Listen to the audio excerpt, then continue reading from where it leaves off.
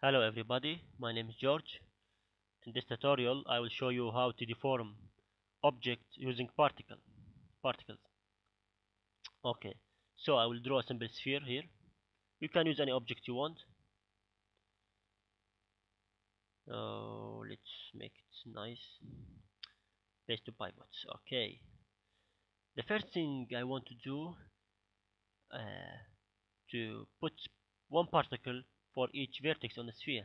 So I will use particle editor, empty flow, birth operator. Okay, I need to see all my particles in the viewport, so 100. All my particles I want to be emitted at the first frame, 0, so 0. Let's put 7 here. I see I have 182 vertex, so I need 182 particles. Position object. Okay, select the sphere, the location by vertices. Let's change the color.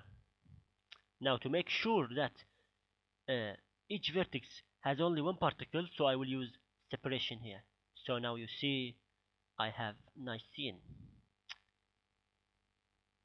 It's very wonderful scene. Okay, let's use add a simple animation. So I will use wind, maybe turbulence to.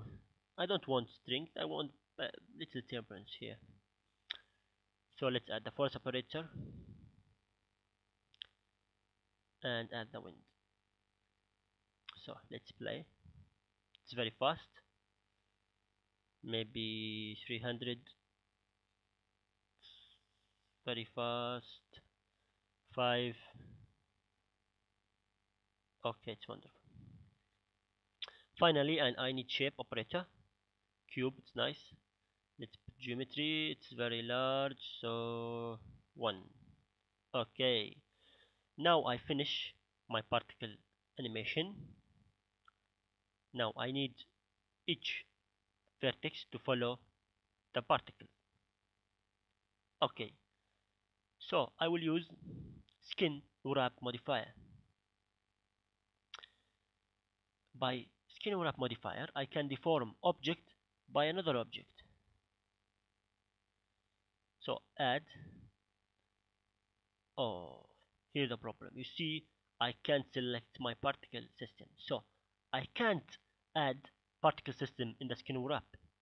So what I need to do here, I need to convert my particle system to mesh object. Okay. To do that, I will use in the compound object I have mesher. So I will use mesher. Pick object none, I will pick my particle source. Now you see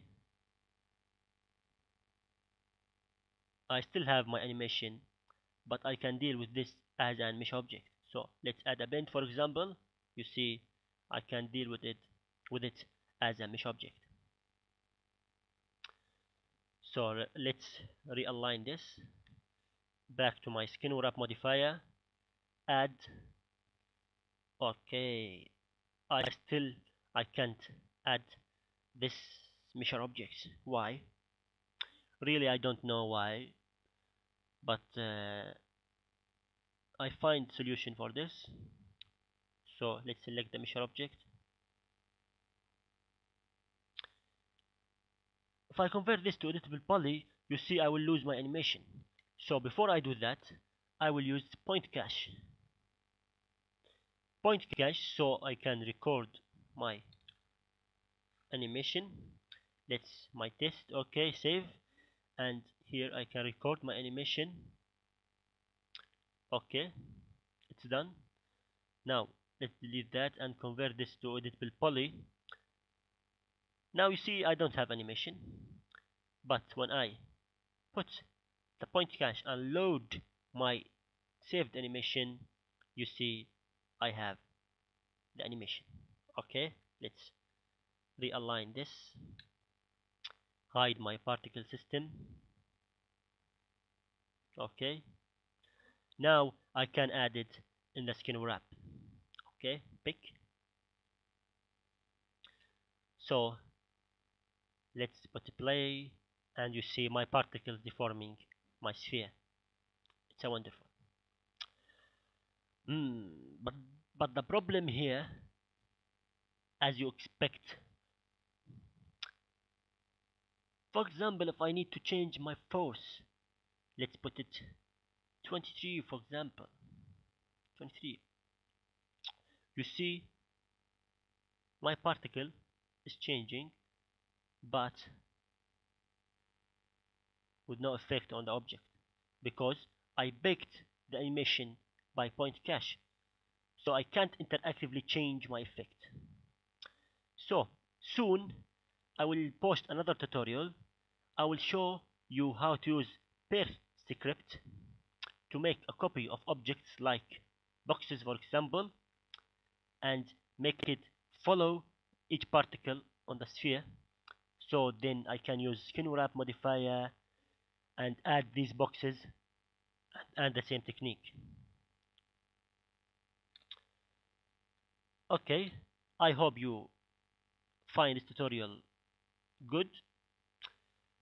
Okay, goodbye and see you soon.